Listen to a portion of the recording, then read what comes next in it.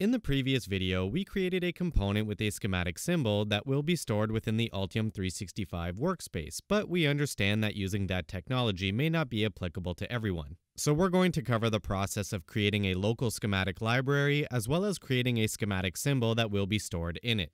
From the File menu, select New, Library, and Schematic Library. The library editor will open up where you'll be working in 4 main regions. In the middle of the workspace is the Symbol Editor region where you'll be drawing the actual symbol. The Schematic Library panel will list all of the components currently stored in that library. When a new library is created, it contains a default component with a default name of Component 1. The Models region is where you'll be able to add a footprint or other models to the component itself. So if you were to place this component into a design, this information would follow with it. And as we've seen, we'll be using the Properties panel to make changes to the component as well. The first thing we'll do is change the name of the default component. If the Properties panel isn't open, you can open it from the Panel's Access button. In the field for Design Item ID, enter the same name as we're showing here. Since we're creating a transistor, this will be the name that'll be shown when we're looking for it in the Components panel before it gets placed into a design.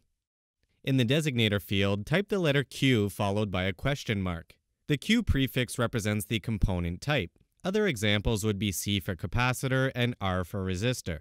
The question mark is used as a special character to properly number each component when we're annotating the design. So for example, if this component were to be placed in a design, it could be represented as Q1.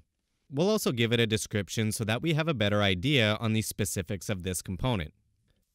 Now, when a component has different functional groups or repeating parts, it's usually more convenient to create a multi-part component. For example, our transistor will have 2 symbols that will represent one component. This will make it easier to read as we'll have less wire crossings in our schematic. With the component selected in the Schematic Library panel, go to the Tools menu and select New Part. You'll see a small arrow beside the component, and if you expand that, you'll now see Part A and Part B. Again, this is one component that will be represented by 2 symbols. Let's click on Part A to start creating the first symbol. Either from the Place menu or from the Active bar, let's place our first pin.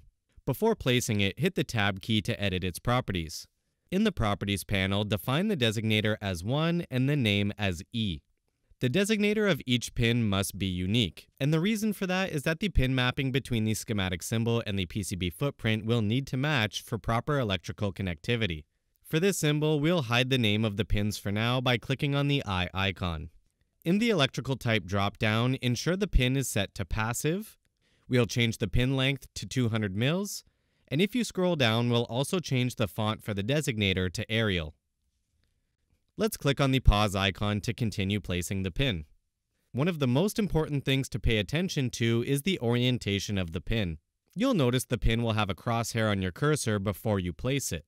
This is the electrical hotspot of the pin, which is used to make the connection from wire to wire in the schematic. If you happen to place this hotspot in the wrong direction, you'll run into connection issues in your design. Go ahead and place this pin with the crosshair at the top of the pin so that it's easier to wire to. After placing the first pin, there will be another pin on your cursor ready to be placed. Hit the Tab key to pause the placement and change the designator to 2 and the name as B. When you're done, hit the pause icon and place it to the bottom left of pin 1 with the hotspot on the left-hand side. Do the same for a third pin with the designator as 6 and the name as C.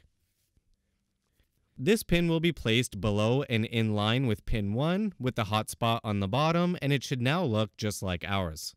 Now we need to form the graphical part of the symbol, which can be done by placing lines, rectangles, arcs, and polygons. From the Active bar, select Place Line and draw 3 lines as we're showing here. To place lines at an angle, you can use the spacebar to change the drawing angle. When you're done, select all of the lines and we'll change the color to blue in the Properties panel. Now this symbol is an NPN transistor, so we should add an arrow that indicates the direction of the emitter. From the Place menu, you can either place lines or a polygon to draw an arrow. You may need to change the grid or some of the properties to make it symmetrical. So this is really all it takes to create a schematic symbol. Now this is only the first part of the symbol, and we need to finish part B to make this symbol complete. Select everything from this part and copy it using the Ctrl+C shortcut keys. Make sure you select part B in the Schematic Library panel and paste the copied part using Ctrl+V. We just need to change the pin designators and names for everything to be complete. The second part of the symbol should now look like what we're showing. Go ahead and save this library as your new symbol will be stored in it. Anytime you want to make a change to the symbol, simply open up the library and select the desired symbol from the Schematic Library panel. For this entire component to be complete, we'll need to add a footprint to it, which we'll be covering in the near future. So let's keep this tab open so we can access it later on.